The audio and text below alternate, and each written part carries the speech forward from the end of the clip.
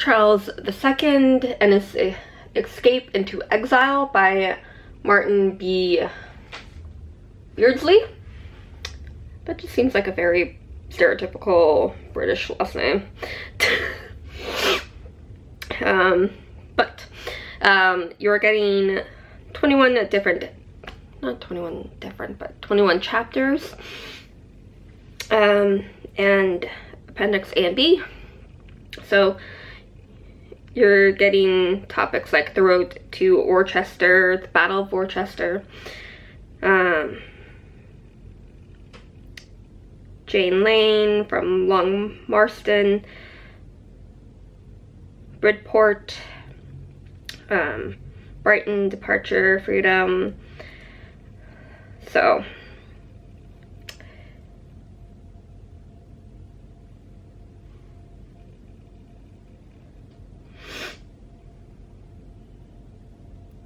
starts off with a little bit of information about like his dad, Charles I, and the world he was born into, like the life, and like at the end of each chapter you get like commentary, so basically a summary of like the chapter, like a bullet point version.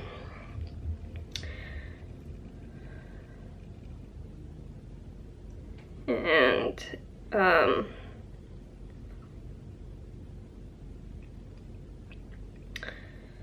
so it's just like people and events like introduced, and like you get like a dot in between each new thing.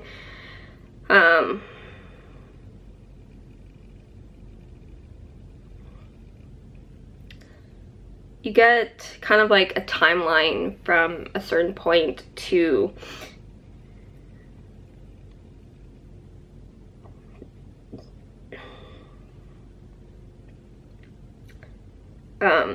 his death. So it's basically a biography, but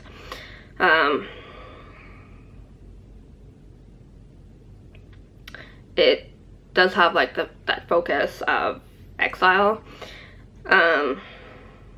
And you do get like primary and photographic images,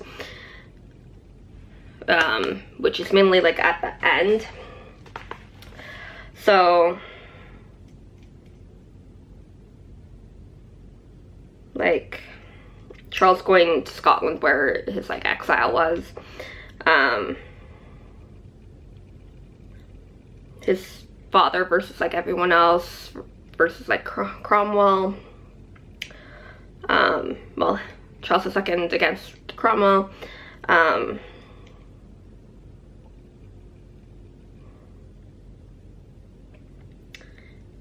it's somewhat like, yeah, it's a biography, but it's not like totally feeling like a traditional biography, because it has that one focus of his life. So it's just basic setup, like he was born and a little information about his dad, and so it is nice for those who do have an interest in Charles II, and does give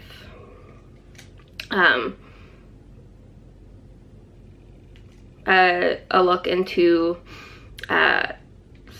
like certain time in his life, and different, there are a few different topics and like battles and stuff that are talked about as well, so that played a part in like that exile part of his life. So